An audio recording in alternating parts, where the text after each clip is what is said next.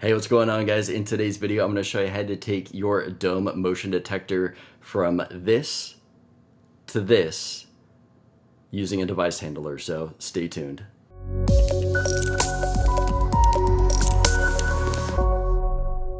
All right, guys, this is going to be really easy to do. There's only going to be a few steps. What we're going to do is, first off, make sure that your motion sensor is not connected to your SmartThings hub, so make sure you remove that first.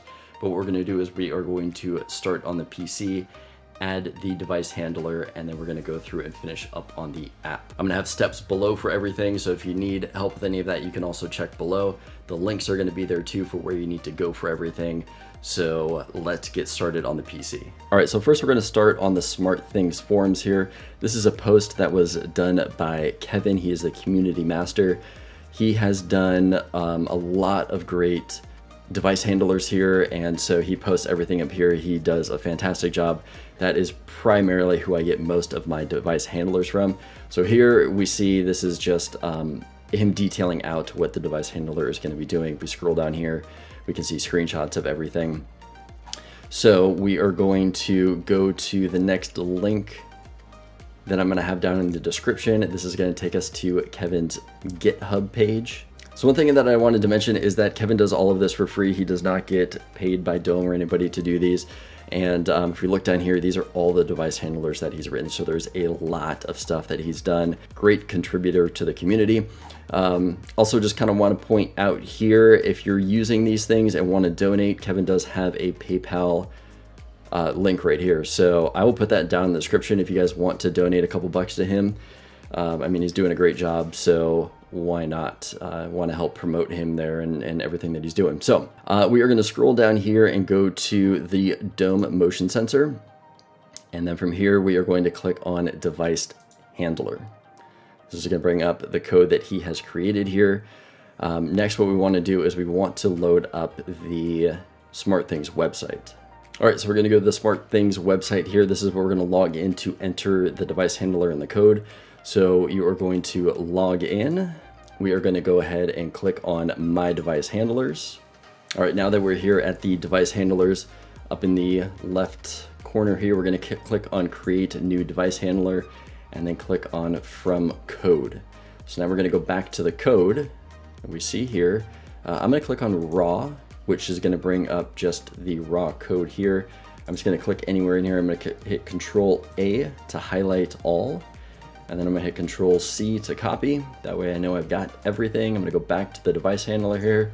Just gonna right click in here and click paste. So that is going to paste everything that we need into the device handler. Click on create. I'm gonna click on save, just make sure it's saved there.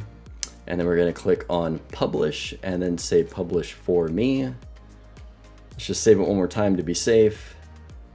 And now when we go ahead and click on My Device Handlers, up at the top, we see that we've got the dome motion sensor. So now that that is all set up, let's connect our motion sensor and see what that looks like. All right, so we have our motion sensor here. I've got the app loaded up. We're going to go to My Home down at the bottom.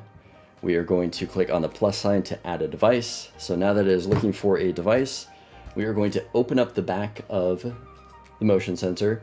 And there is a connect button in there. We're going to hit it 3 times.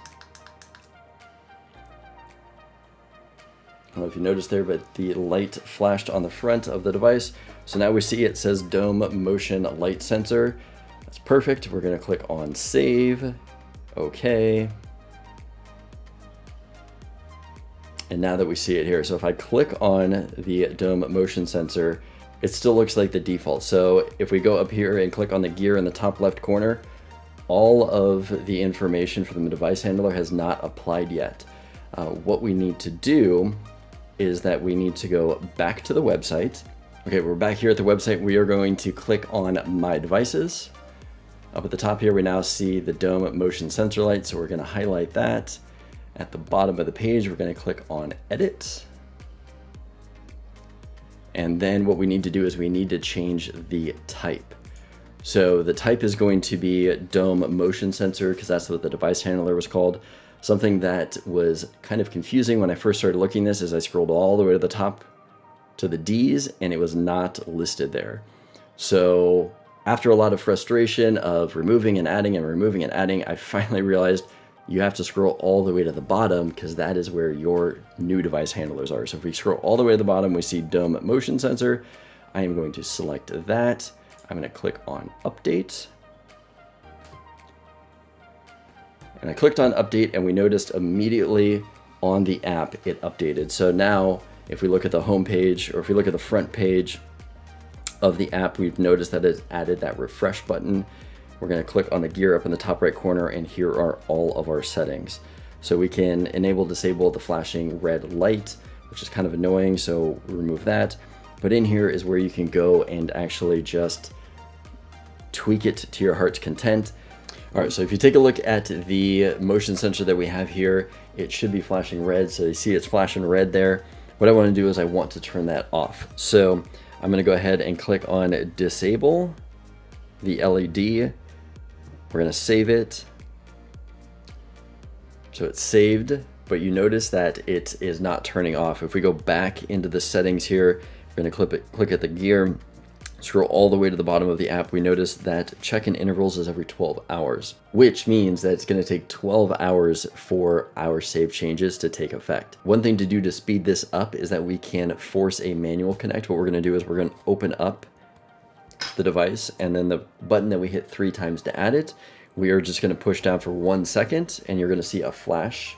So 1001, let go, it flashed once.